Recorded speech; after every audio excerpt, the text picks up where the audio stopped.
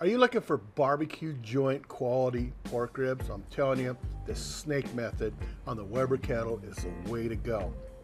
These things have perfect coloring. There's no barbecue sauce on these whatsoever. Low and slow is the way to go. And I'm going to show you how to do it right now. What I'm going to do is just start building our charcoal snake from here.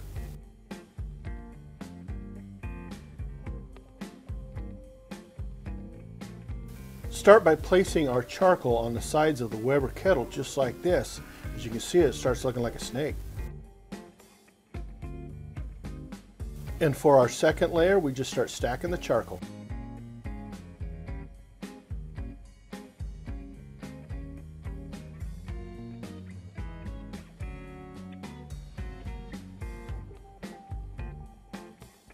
Notice how I'm starting to stack the charcoal from the other side. The reason being is if I run out of charcoal, I want more charcoal on the finished side than where I began.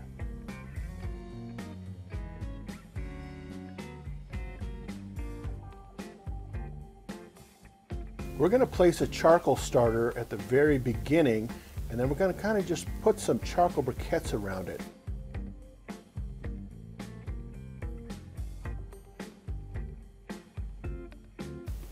Now it's time to light the charcoal starter, and from here it's just going to burn around the side, and that's what's called the snake method right there.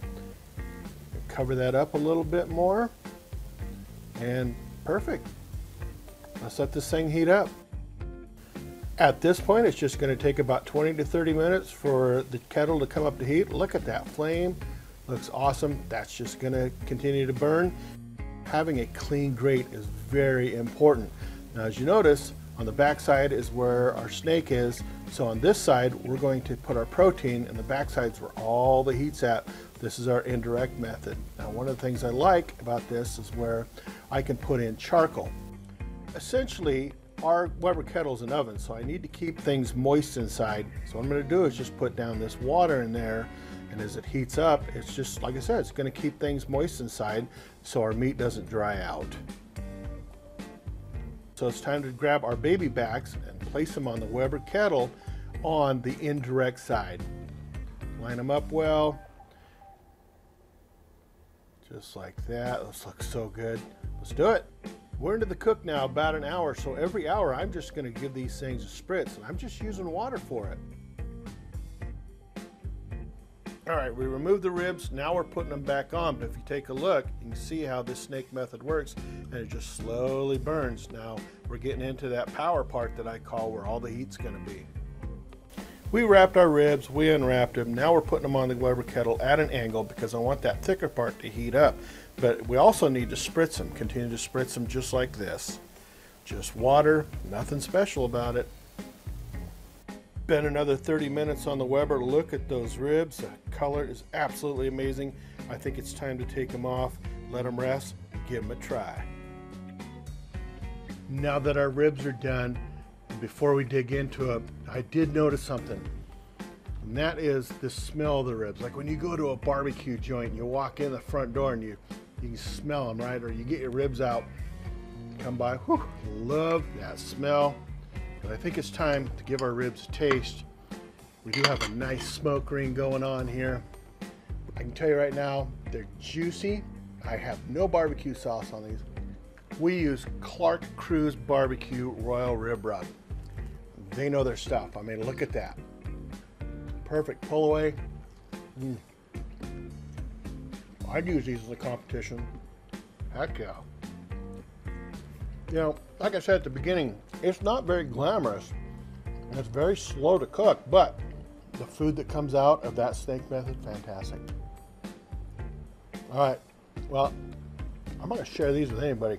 These things are just dynamite. These are barbecue joint quality ribs, I'm telling you.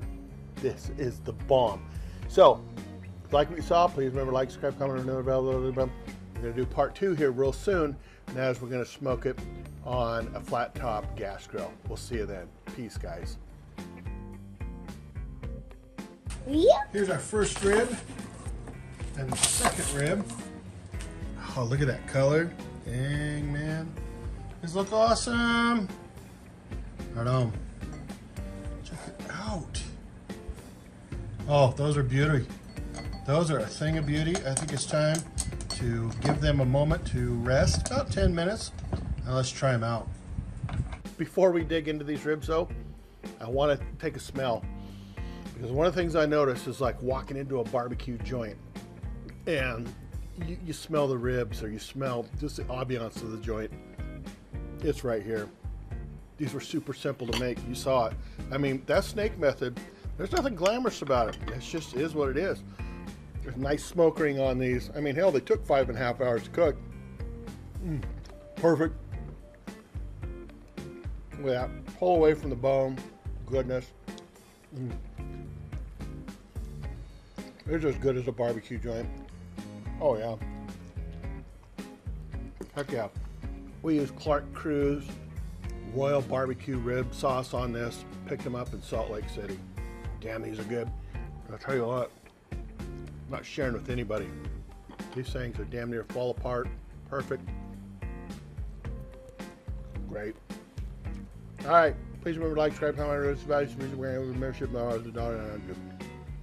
talk to you next time, because next time we're doing ribs over the gas smoker flat top. See you then, guys. Peace.